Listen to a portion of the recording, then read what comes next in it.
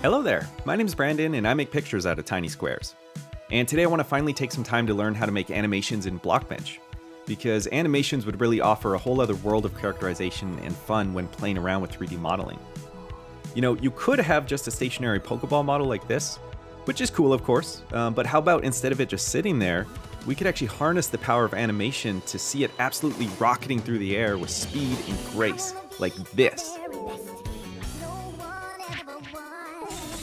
Well, okay, I've still got some things to learn, evidently, but today we're going to go over the basics of the Blockbench animation timeline, and we'll ease into it with some simple animations for these Pokemon objects here.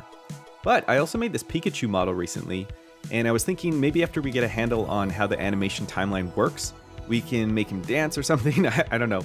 We'll see what we can do. Let's try it out. So let's start with the Pokeball here. And by the way, the models that I'm showing were made using the generic model mode. And I've already got a few videos if you're looking for just some basics on how to construct models in Blockbench. So let's say we wanted this Pokeball to hover up and down, just sort of oscillating like this. Up in the right-hand corner, we'll see the Animate tab. And if we click over to it, we'll get this animation timeline along the bottom. But it's empty right now. So we'll click on our model and we'll go over to the plus sign in the top left to add a new animation. I'm just going to leave everything here at the default setting, except for the loop mode, where I'd like to see this animation constantly repeat itself rather than just play once. So I'll set that to loop. Alright, now we can see it's added that Pokeball to the timeline, and we'll notice that we have spots that allow us to specify rotation, position, and scale of the model across the timeline. For a hovering motion, we're going to want to adjust the position. So to get that started, I'll click on the plus sign next to the position label, and that'll create a keyframe that represents the current position that we see the model sitting in.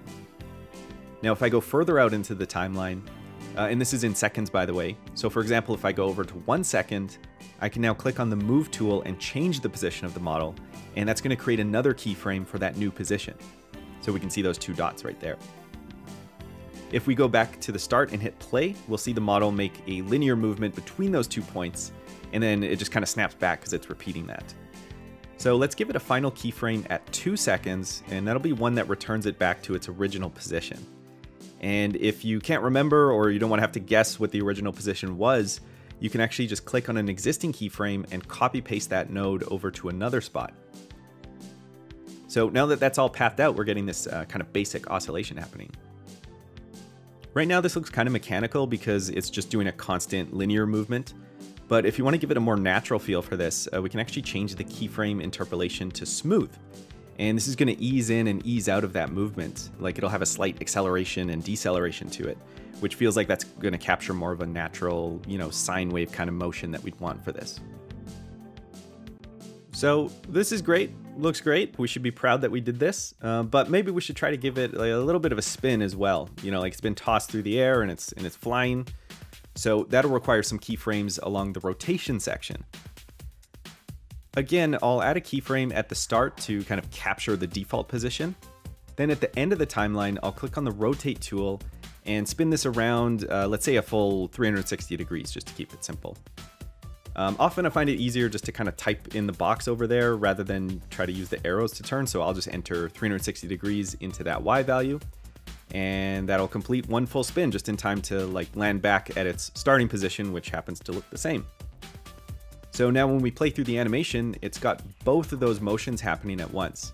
And I guess it kind of looks like it's flying through the air, though I sort of picture it, maybe looking much faster than this. So I'm going to crank up that rotation value to 1080, which will be 3 complete rotations, and that's looking a bit better. Could probably still be faster, but hopefully gets the point across. Alright, so that's easy enough for a model like this where you're just moving the whole thing as one piece. But what about something where you might want to move a specific part of a model? I've got this Pokédex here, and I thought it'd be fun to animate the cover opening and closing. So for this, what we need to do is to make sure we have the model organized into grouped folders according to the parts of the model that we want to move separately from one another. So in this case, I've got a group for the entire back part of the Pokédex, which includes the screen and the buttons that are on that same face. And then there's of course a group for the front cover, and you can see all the individual little objects that are part of that group.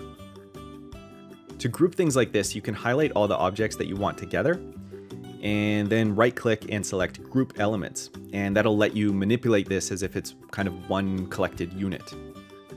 I did a more in-depth explanation of grouping and rigging back in my Barbie video, so if you're looking specifically about how to group things and even set up a character for dynamic posing and animation, then you can check that one out.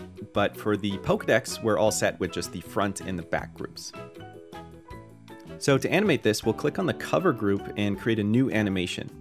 Just like before, I'll select the rotate tool and just spin this around to find a spot where the cover is closed, which in this case looks to be about 135 degrees. And you'll notice that I set up that pivot point to conveniently be along the spine of the Pokédex. If you need to adjust where something rotates from, you can use the pivot tool to set that exact spot. So in this case, I've just positioned it at the spine to allow me just to open and close the book like that.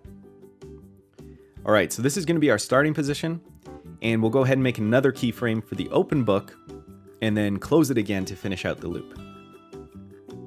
I think I should have it hold for a second on both positions, so I'm just going to insert another set of keyframes for the open and closed position that keep it there for a full second.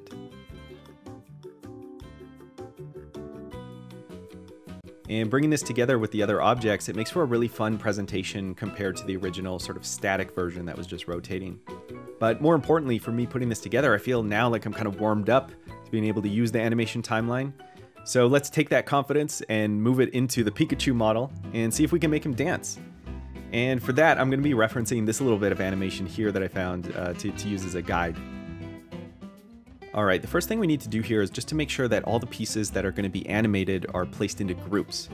I've made a parent folder that has the entire model placed into it, and this breaks out into subfolders for the head and the body so that we can animate those separately from one another.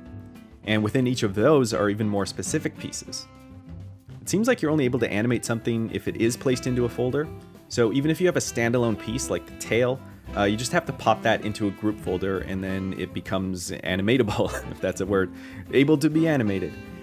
You can see that I've also set the pivot points for most of these, so that's where all the rotations are going to originate from for those pieces.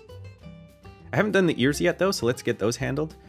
First, I'll create an empty group for the left ear and then drag that shape into the folder. Next, I'll use the pivot tool to set the rotation points at the base of the ear, sort of where it meets the head, or maybe tucked inside a little bit.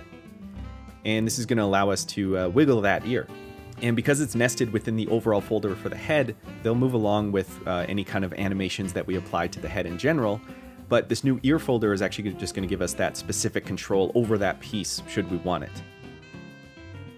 After doing the other ear, this is pretty much ready for animating. The only other thing I'm gonna do is to actually move the arms into the head folder, which sounds kind of weird, but the reason that I'm doing this is because I was looking at the reference animation, and we can see that the arms and the head actually move together sort of like the same time.